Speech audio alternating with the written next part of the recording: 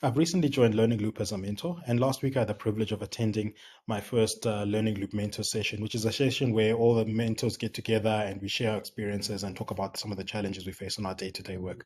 And during that session, I shared some ideas on how you can implement product strategy with culture, and Anders thought it would be useful for me to share it with a wider audience, and that's why I'm making this recording.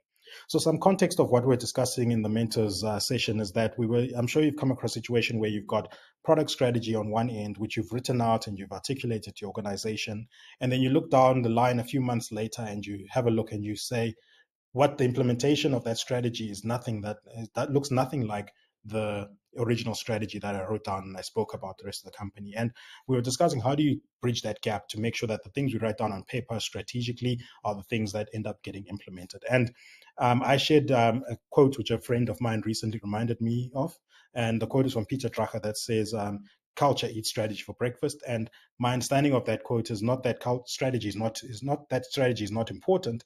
It's that even the best strategies in the world are bound to fail if they're not matched with the right culture. So let me share two ideas with you on how we can, use culture to implement strategy. The first that I've found in my experience is structure people's time and their calendar, because the way people spend their time and the things that are in their calendar and their routines drives their imagination and drives their practice. So an example at JMHR where I'm working, we build HR systems for deskless workers. So those are workers who typically are on their feet. They don't work behind a desk. However, as GEM employees, we find ourselves being very much desk. We work behind laptops and we always in the office.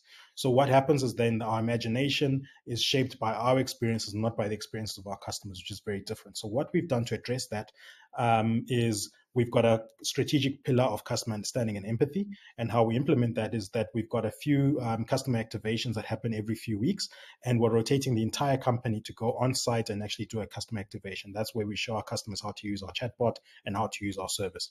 And what we're finding is that as we rotate everyone from operations, finance, HR, product, engineering, is that people's imaginations are being shaped now with our customers' reality, and it's just becoming part and parcel of what they do now. So whenever we're making decisions, the imagination of a customer's reality is very much at the forefront of everyone's mind. So that's a cool way, structure people's calendars, and that will then drive those behaviors that probably will allow you to better implement your strategy.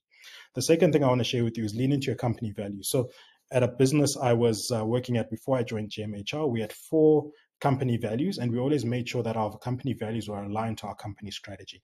And what we would do then is we would have a rewards program where employees could nominate each other's their colleagues for who embodied that value the best. And there would be a monthly winner who would who got the most votes in the month. There would be a quarterly winner who got the most votes in a quarter, and there'd be a yearly winner who got the most votes in a year. And what we would do then is reward the monthly, quarterly, and yearly winners with varying prizes. And even the annual winner would get a big prize, like they could take any developmental experience, like going to any conference they wanted anywhere in the world. So it would be a big prize. And what we found is that colleagues started spending more time thinking about the values. They started spending more time trying to embody and live up to the values. And they spend more time talking to each other about the values rather than top management talking down to the employees about those values. And the whole point of this is to show that if you can match your values to your strategy and then incentivize people to embody those values, then what you'll find is a system where your product strategy starts to get lived out organically and not something that's being forced from top down.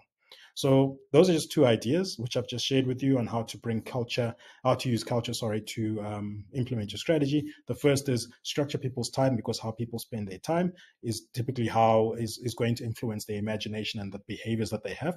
And then also, work on trying to align your values straight back into product strategy and incentivize people on those values so that they start to embody them and live them out organically. There's a few more ideas that I do have, and I'd love to share them with you in a mentoring session. But I hope that these 2 have been helpful for you, and it would be cool to hear from you on the Learning Loop channel. Thanks so much for your time.